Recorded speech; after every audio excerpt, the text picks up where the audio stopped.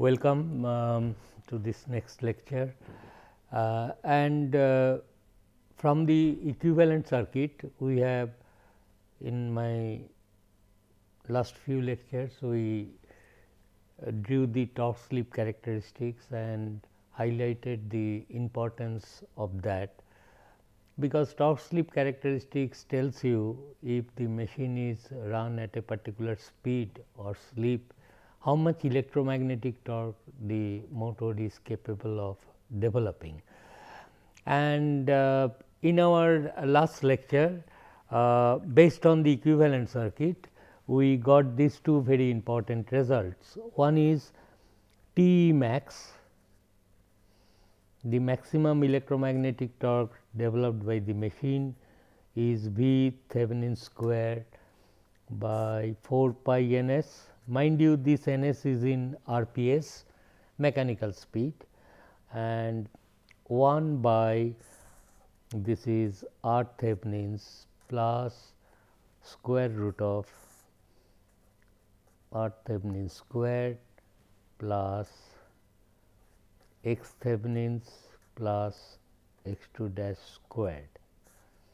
This was T max, and this slip value at which this T max occurs, I denoted it by alpha, and it was like this, R 2 dash by square root of R Thevenin squared plus x Thevenin's plus x 2 dash whole square. So, these were very important results. Now, the typical torque slip characteristics we always draw, that will be something like this. Here it is s equal to 1, here it is s equal to 0, and speed is this way, which is n r equal to 0, and this is n r equal to n s, and this is T max, and this is the value of slip at which maximum torque occurs, and these are the expression for that. Therefore, if the equivalent circuit parameters are known, we will be able to predict what the motor, how much maximum torque the motor is capable of developing, and at what slip it does. I told you that for a very well designed motor, this alpha should be, a typical value could be 0.1, and this is 1, and this is starting torque. And then I told that if the torque slip characteristics is known, machine will operate at the point of intersection. Suppose this is the load torque, point of intersections motor will operate. It gives two speeds, out of which one is stable, that is this one is the most important one. Machine cannot settle down at this point, although T equal to T L, because it is critically stable. A slight disturbance this way or that way will change the operating point either to this point or to this point, that is motor will not run, and it will never come back to its original position. That is why it was called unstable, so far as constant load torque is constant. And last time I told, therefore, this zone for a constant load torque like this is stable zone, and this one is unstable zone.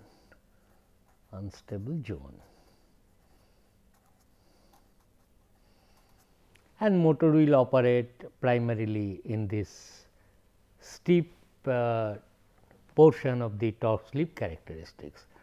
And also we noted that the full load torque, if it is full load torque, it will be more or less in between, so that you keep enough margin from the line of demarcation between stable and unstable zone, and the full load slip could be of the order of 0.05, half of this is 0.05 and so on. Okay. Now, today what we will do is this, we will try to see how this top slip characteristics gets modified if I change certain parameters in the which are appearing in the equivalent circuit. For example, this is the stator of the induction motor, which is energized from 3 phase supply, and this is the rotor.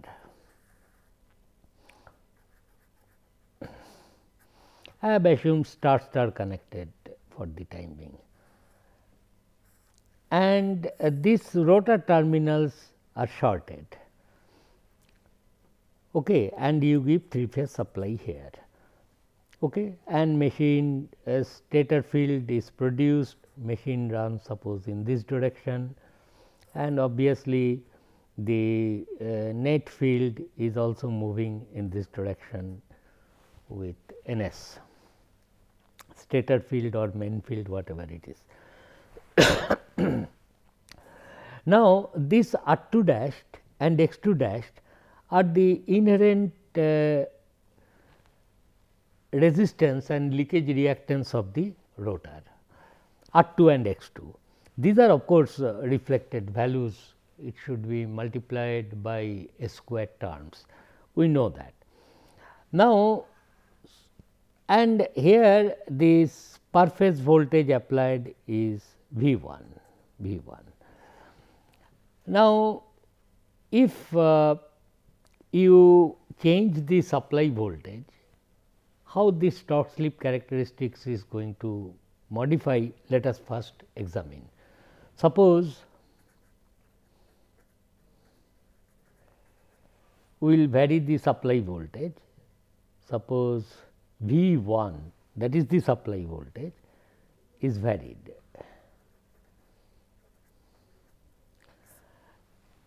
Obvious reason, if V 1 is the rated voltage, I am not going to increase the voltage, because it will exceed the rating of the induction motor. I can only reduce the supply voltage. Therefore, V 1 if it is suppose reduced, so V 1 is to be reduced only, not increased, because assuming V 1, this is the torque slip characteristics corresponding to rated applied voltage like this, then you will see that if V 1 is decreased, that becomes meaningful. No question of increasing the supply voltage, it may exceed the rating of the, suppose 400 volt 3 phase machine, I should not go beyond 400 volt. Now, if V 1 is decreased, then the question is how V Thevenin's, because V Thevenin's has got the term V 1, and recall the equivalent circuit here R 1 X 1, which are small, and here it is X m, and this is X 2 dashed, and this is R 2 dashed by S. This is the equivalent circuit. Now, here it is V 1. So, I am playing with V 1, I am reducing it. Then we know that V Thevenin's is nothing but the magnitude of this V Thevenin's is V 1 applied voltage divided by this current, that is R 1 square V Thevenin's open circuit voltage. So, R 1 square, this is also J plus X 1 plus X m whole square, is not, this will be this into X m, that will be the magnitude of the voltage. Generally R 1 X 1 is small. So, this is approximately, it will be not a bad idea to understand what is going to happen if V 1 is varied, to approximately tell okay, this is close to V 1, because R 1 x 1 if you neglect, this will be under root x m, x m, x m will cancel, it is approximately V 1. So, because if R 1 x 1 small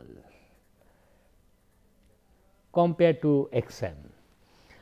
So, if that be the case, so if you reduce the voltage in this expression of T max, the T max will also get reduced, because V Thevenin square is approximately V 1 square. As a first approximation, we can assume that. Therefore, if V 1 is halved, suppose halved, that is V 1 is halved, then T max now will become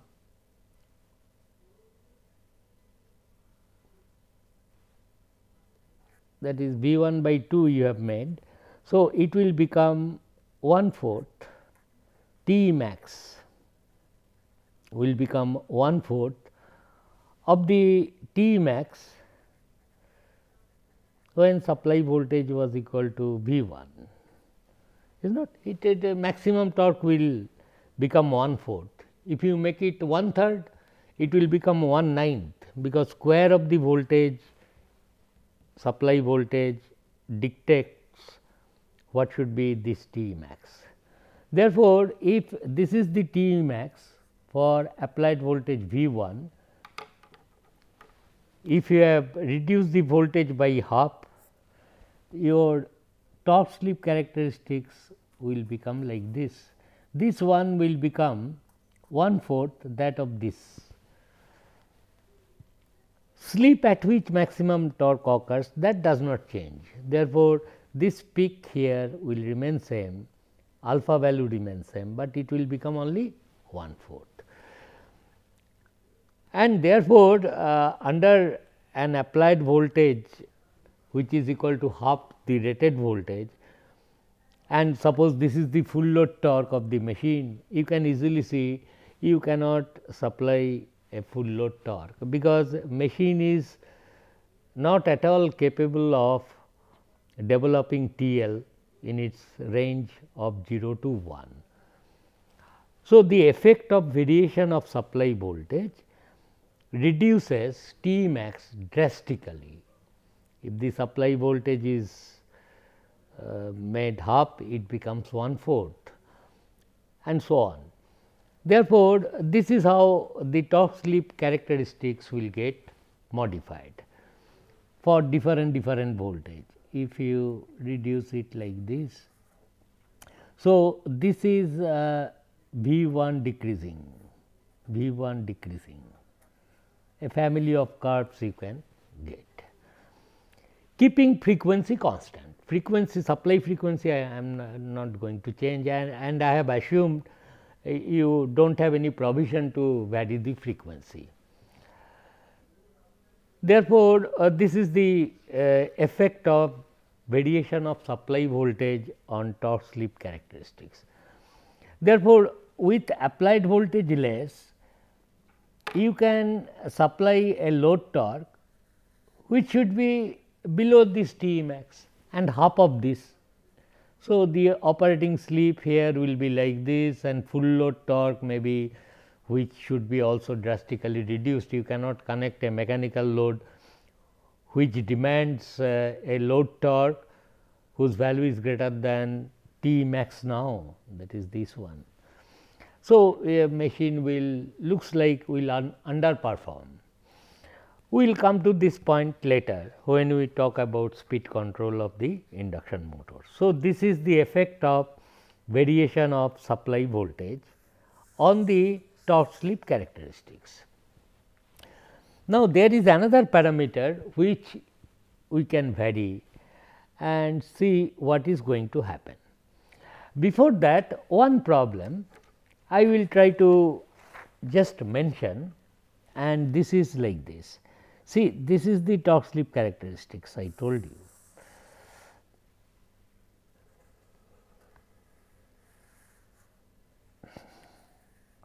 This is S equal to 1, S equal to 0, and this is suppose the full load torque, as I told you like this. T load is equal to T full load, suppose, somewhat midway.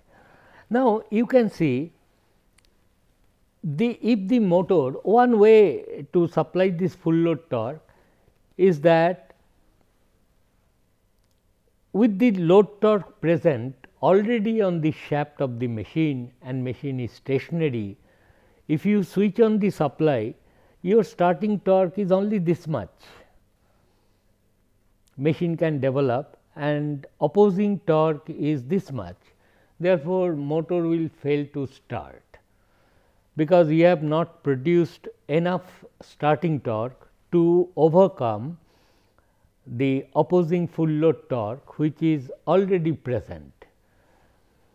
Okay. Therefore, this machine cannot be started as it is with full load mechanical torque connected to the shaft.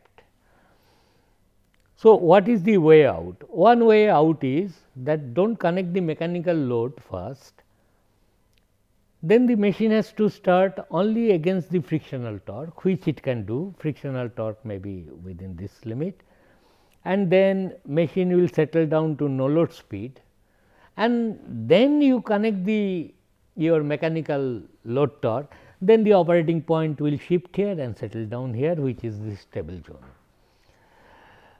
But sometimes what is needed is that the machine has to start, this mechanical load will be permanently connected, whether it is running or not, and you switch on the supply and machine should be able to supply this full load torque. That is the thing required. But then we are facing this problem that okay, starting torque is only this much, what can we do? There is a way out. What is that? And that is a very nice thing. We have seen that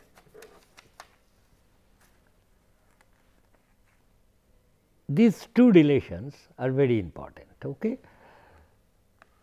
What is R2 dashed? R2 dashed is the rotor circuit resistance, and here I have shorted the rotor. So, this small R2 is the inherent value of the rotor resistance per phase. Now, if we could, the idea is at the time of starting, I will connect some resistance in the rotor circuit, because rotor terminals are available. I will connect some resistance in the rotor circuit at the time of starting. Therefore, I am essentially trying to understand how the torque slip characteristics will get modified if I vary the rotor resistance. How I am varying? The inherent rotor resistance, this R2. Now, I will connect some R2 external. So, total rotor resistance will become this R2 plus R2 external per phase in the rotor circuit. And this R2 plus R2 external dashed, then I have to substitute in the expression of the electromagnetic torque as well as in the value of the slip at which maximum torque occurs. So, you see this is the thing. So, this is the torque slip characteristics with inherent resistance R2. Now, I will increase the rotor resistance by connecting some external resistance of equal values in each of the phase hairs, and then I will short. So, if R2 is increased, if R 2 is increased by adding extra resistance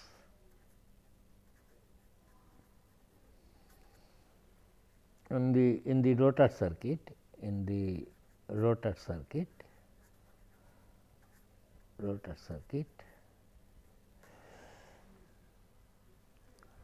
then how the torque slip characteristics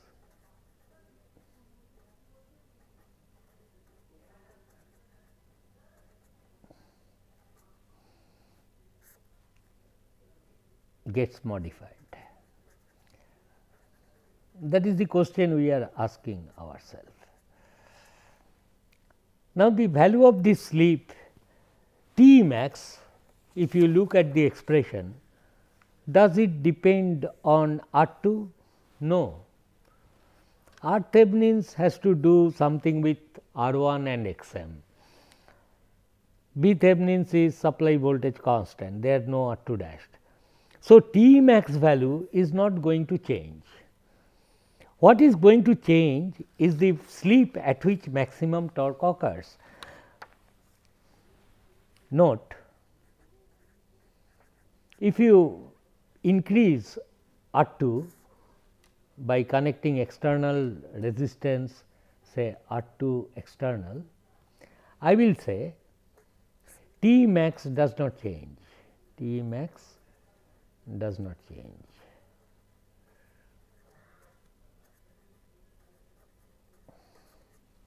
But this slip at which T max occurs,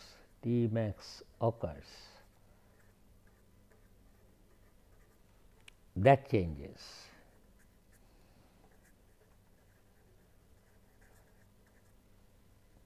That is, alpha changes. And alpha becomes more now, alpha becomes more compared to the rated condition, this alpha. This is the alpha with inherent rotor resistance per phase. Therefore, the shape of the curve will not change, because some parameters we have increased a bit resistance. Therefore, what will happen if you add some external resistance, what I am telling, this T max is fixed, it is not going to change. But the value of alpha at which maximum torque, it will be alpha nu will be R 2 plus R 2 external dashed, okay, R 2 dashed plus R 2 external dashed divided by blah blah, I mean that thing, square root of R Thevenin square plus x Thevenin's plus x 2 dash squared. This will be the value of alpha nu. So, and this will be greater than alpha, which was, what was alpha?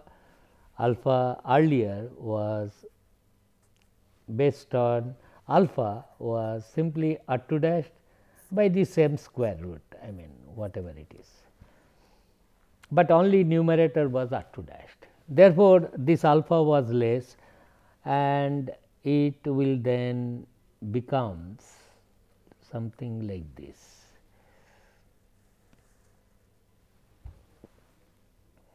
This one is, this is for R 2 dashed, this is for R 2 plus R 2 external. So, the slip at which maximum torque occurs now will become alpha 1. Now, if you observe carefully, by doing this, this starting torque has been increased. Earlier it was this much, but now it is this much. But still it is less than that opposing full load torque. So, therefore, we will be tempted, and rightly so, because of the fact that alpha shifts to the right and then further increase R2 external, then you will get a torque like this. So, R2 external increasing this way, I will write it like this to external. If you further increase, it will maximum torque will occur at some value of alpha 2. And you now find that by incorporating an external resistance in the rotor circuit, the starting torque has now become greater than the load torque. And if you now switch on the supply with the opposing torque present, then machine will start, no problem. And machine will start and will settle down at this point, because this is the load torque characteristics with some R2 external present, and machine will run at this speed, because that is the stable zone, only one point of intersection we are getting. In fact, if you wish, you can connect a judicious value of R2 external so as to get the starting torque equal to the maximum torque the motor can develop, because I will then connect there exists some value of R2 external such that this T max, which does not change as you vary R2, T max may occur here at s equal to 1. So, that machine will accelerate fast. Therefore, not only that, this problem that with inherent rotor resistance, although the machine is capable of starting where against full load torque, one way out is do not connect that full load opposing torque at the beginning, do not do anything with the rotor, keep it shorted right at its terminals, and then after machine settles down to no load speed, put that opposing load torque on the shaft, and then machine will operate here. But I am now telling another interesting thing. If the rotor terminals are available, I will connect some R2 external in this green resistance, external resistance, equal values. So, that balanced thing is preserved. So, per phase resistance will be R2 plus R2 external, and I will switch on the stator supply. But which torque slip characteristics it will follow? If you have added enough rotor resistance such that it is modified here, then machine will accelerate fast and operating point will shift, and this is the point of intersection, this load torque is present, it will run at this speed, is not. Now, the big question is whether after getting that starting torque advantage, should we keep this resistance intact in the circuit? The answer is obviously no, because of the fact if you keep the resistance in the circuit permanently after exploiting the starting torque advantage, that particular property, rotor resistance will be R2 plus R2 external, and the power loss in the rotor circuit will be then more while supplying the full load torque. Efficiency of the motor will reduce. Therefore, it is better you connect some selected value of R2 external and then as the motor picks up speed, you gradually cut out the resistance. Finally, this rotor circuit should be shorted. We will discuss it further in the next class.